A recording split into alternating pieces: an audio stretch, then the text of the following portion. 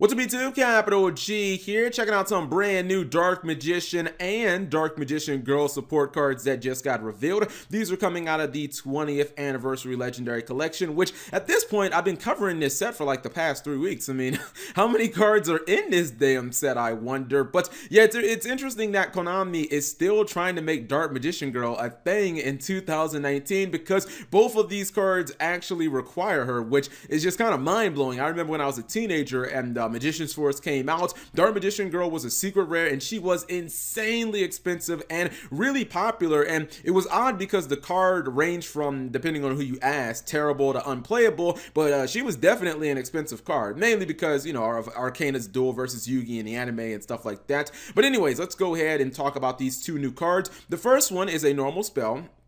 It's a hard once per turn, and it's called Bond Between Teacher and Student. It says, if you control a Dark Magician, special summon one Dark Magician Girl from your hand, deck, or graveyard. Then you can set one of the following directly from your deck to your spell and trap zone. So the cards that you get to choose from are Dark Magic Attack, Dark Burning Attack, Dark Burning Magic, and then a brand new card called Dark Magic Twin Burst, which we'll talk about after this card. I mean, this is okay, I guess. I mean, the obvious is, why are you playing Dark Magician Girl in 2019? But you're probably already, like, if you're running a Dark Magician deck, you're already going to be running Dark Magic Attack anyways. The other cards, you know, like two of them require Dark Magician Girl on the field. I think Dark Burning Attack just nukes your opponent's monsters if you have Dark Magician Girl. And then I think Dark Burning Magic is the one that nukes your opponent's, like, their entire board if you have Dark Magician Girl and Dark Magician, the original one. But, you know, Dark Magic Attack is a card you're always going to run because it's searchable from Eternal Soul. It's the Harpy Feather Duster if you control a Dark Magician. I mean, this card is a +1. It does require you to run Dark Magician Girl, but hopefully you don't draw her. You could potentially activate this. You get a monster on board, and then you set your Dark Magic Attack from your deck, and, you know, potentially Feather Dust your opponent. The second card I'm not really that big of a fan of. The second card is Dark Magic Twin Burst.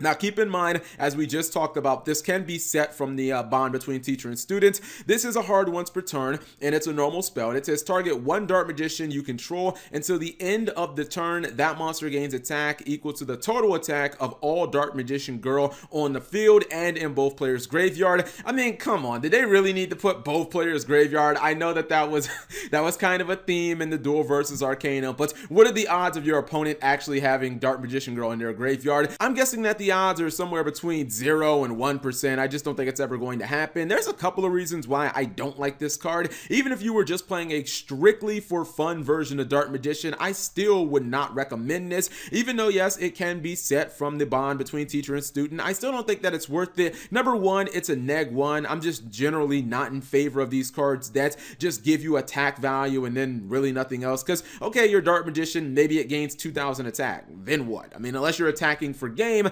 what significance is that 2,000 attack? Like, you're not making any advantage or anything like that, so don't love it from that aspect. And number two, it doesn't even give you the ability to do something that Dark Magician can't already do right now. I mean, Apprentice Illusion Magician is a card that all Dark Magician players for the most part run. It's a combo starter. It's not really a brick because you can use other cards in your hand to special summon it and then replace that card that you pitch with a Dark Magician from your deck. She has the ability to give one of your Dark Magicians 2,000 attack by just launching herself. So, I mean, I feel like this card doesn't even do anything that you can't already do in the deck. And I think that, you know, it requires a little too much setup. Like, what if you happen to draw your one copy of Dark Magician Girl and it's in your hand? Now you got to somehow get it on the field, or you got to get it to the graveyard. And I just feel like this card is kind of a bricky mess. I wouldn't run this. I think that if you're running a for fun version of Dark Magician only, I think that you could actually run Bond Between Teacher and Student, because this one actually, like, that card actually summons the Dark Magician Girl from your deck, so you don't actually have to worry about drawing it, or, you know, to basically get it on field. And if you do happen to draw it, it can summon it from the hand as well. Plus is a +1, so who doesn't like +1s? But